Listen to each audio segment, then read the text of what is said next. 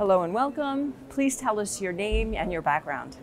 Okay, hi, I'm Masaki Kato from Japan, Associate Professor of Department of Neuropsychiatry of Kansai Medical University. My research interest is mood disorders and psychopharmacology. What are the major findings of your study?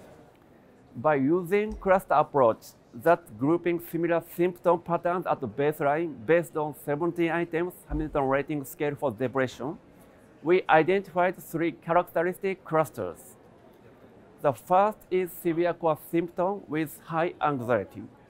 The second is severe core symptom with low anxiety. The last is mild core symptom with low anxiety.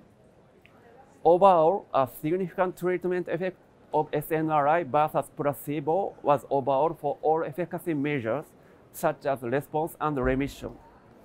However, only in the mild core symptom with low anxiety cluster, no significant effect observed. In this cluster, only lower dose subgroup showed a significant treatment effect. These results suggest that baseline symptom profile may contribute to prediction of efficacy outcomes and adjustment of prescription dose for patients of a specific cluster. How are these findings relevant to personalized medicine and treatment? Because of heterogeneous nature of depression, treatment response varies in individual patients. The precision medicine in major depressive disorder would be quite challenging.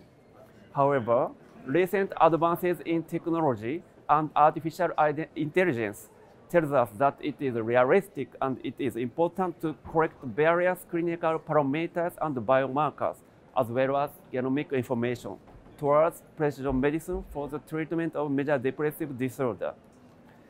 Based on this information, we believe that our research contributes to improve the treatment outcome for individual major depressive disorder patients. Thank you for sharing with us. Thank you.